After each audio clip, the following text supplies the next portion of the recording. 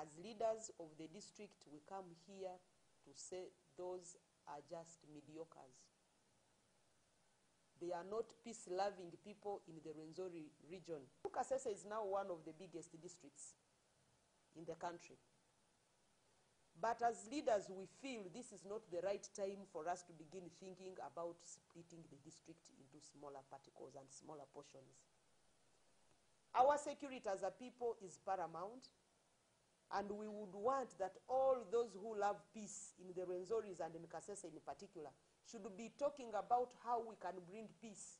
If they think they love the people, they should be talking about how to bring peace in Kasese first, before they think of dividing it amongst themselves. Secondly was the unity of the people of Kasese District. As we speak, we have a lot of divisions amongst ourselves. Some are ethnical, some are tribal, some are political.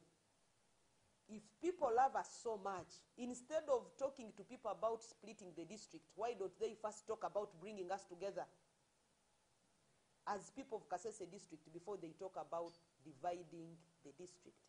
So we come here to condemn in the strongest terms those who are using divisive methods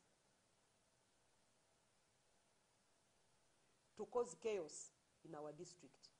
The issue of dividing Kasese District is an issue that we still think is not yet ripe as for now for us to begin debating.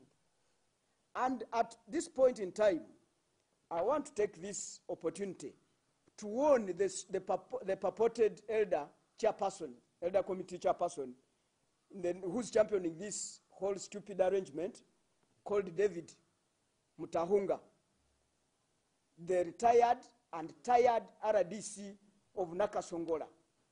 I want to take this opportunity to warn him that he should not continue bogging the people of Kasese into confusion, into insecurity.